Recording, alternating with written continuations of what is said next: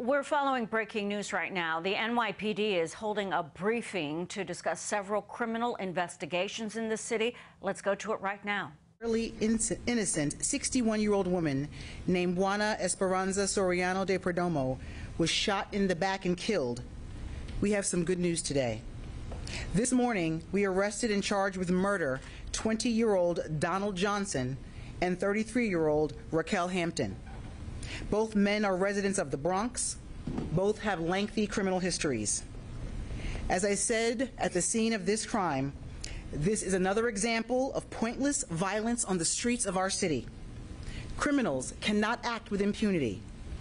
Everyone will be held accountable for their actions.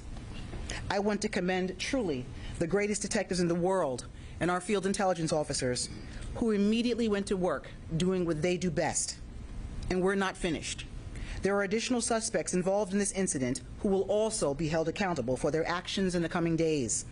With some details related to this case, I'll turn it over to Chief of Detectives Jimmy Essig.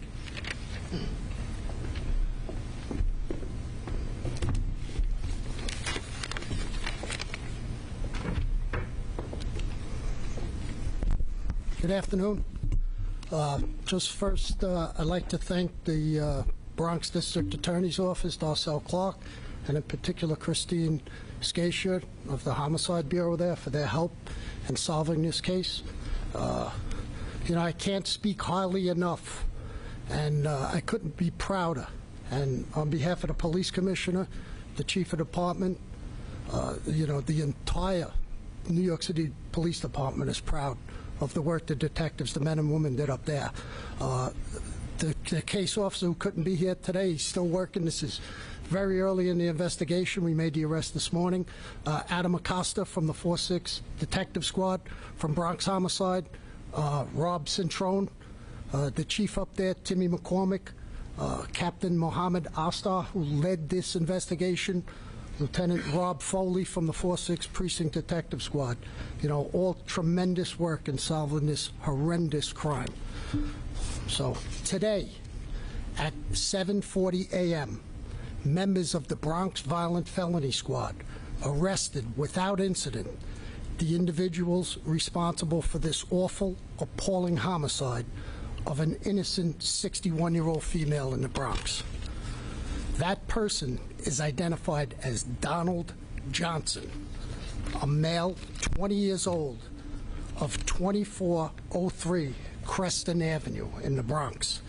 He has 3 prior arrests, one in October of 2020 for criminal possession of a controlled substance, one in Rockland County in November of 2020 for criminal possession of stolen property, in which he's on probation for, and one in New Jersey in November of 21 for guns and drugs, in which he was indicted in January of 22.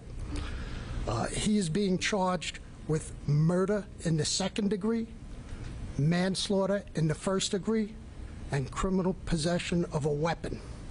Also taken into custody was his brother, Raquel Hampton, R-A-K-E-L-L, Hampton, a male 33 years old of 600 Creston Avenue in the Bronx. He is known to us as a Blood Gangs member. He has 11 prior arrests, including a criminal possession of a weapon in January of this year, in which he was indicted on April 1st, and he's out on bail. He also has a reckless endangerment, which he fired shots in August of 2020, and a reckless endangerment again where he fired shots in 2018, and he has a next court date. At this time, and again it's still early, this is what we believe occurred.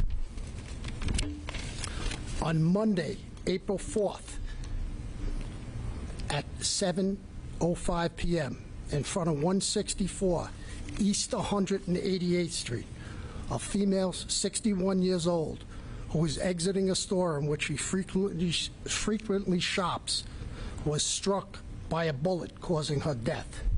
She was totally innocent and an unattended victim of this scourge of gun violence we now see. Investigation reveals a dispute in which we believe involving vendors and blood gang members occurred in front of 150 East 188th Street.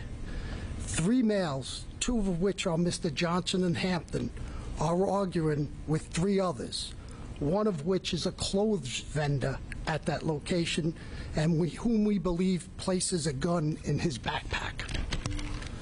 Mr. Hampton and Johnson brandish a 9mm handgun, and as the 3 males flee towards 164 East 188th Street, Mr. Johnson fires his weapons 5 times.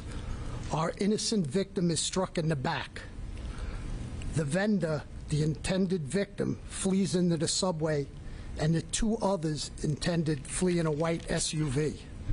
We are still conducting the investigation into the identities of the 3rd person on the shooter's side and the 3 intended targets. And with that, I'd like to take questions if we have them. Miles Miller, NBC. Raquel Hampton had a court date just the other day on the 6th. Did he make that court date? And had you guys identified him as a suspect during that court appearance? This just occurs on Monday, and we just made the arrest this morning. He's in custody in the 4-6 precinct as of 10 o'clock this morning. So all that, in terms of the background, is still under investigation right now. Yes. Linda Smith, Fox 5. Thanks. So a couple of questions for you. Donald Johnson, is he also a blood gang member or any type of gang member? He is not known to us a blood gang member, but we know his brother is a blood gang member. Okay, so I'm going to make sure I'm clear on this. Johnson was out on probation. His brother was out on bail for the weapons possession. Yes, that's correct. He gets arrested in the Bronx in January for a gun. He's indicted on April 1st of this year, but he makes bail on the 4th, $25,000 over $10,000, in which he pays $1,000. And where did you track them down to, and what happened? They are both taken into custody at 2403 Crested Avenue. Is that an apartment? Or? That's an apartment building in the Bronx. That's their apartment. And Jay Burkett, WABC. Thank you. Chief, what is the approximate distance between where the fatal shot was fired and where the victim was actually struck? Not far. If you look up where the dispute sets up, where the illegal vendors are set up in front of 150 East 188th Street, about 2.5 stores down towards the Grand Concourse is where our female exits the store. It's not very far at all, 30, 40 feet. Tom Tracy, Can you tell us a little bit more about this dispute between vendors and these individuals? Was this some kind of shakedown? What was going on? The motive into this is still under investigation. What we know is you have illegal vendors there with blood gang members there, and some of which we have some narcotics involved in that. So at this time, the motive for the actual shooting is still under investigation, but we're exploring all avenues. Miles? And then can you talk about the investigative steps? Was this tracking, surveillance video? Yes. Can't speak highly enough. The 4-6 Precinct Detective Squad, Bronx Homicide, we have our field intelligence officers in the 4-6 Precinct, the patrol officers. We put out that video. A lot of the officers, the field intelligence officers at the precinct, had prior dealings who know these people. It was good old-fashioned detective work, getting that video out, talking to people, getting the IDs on them, working with the Bronx District Attorney's Office, developing the probable cause, and in a short time, from 7 o'clock on Monday to basically Wednesday morning, we knew who our perpetrators were. Thank you all. We have an active scene that we have to be briefed on. Thank you for your time. Appreciate it.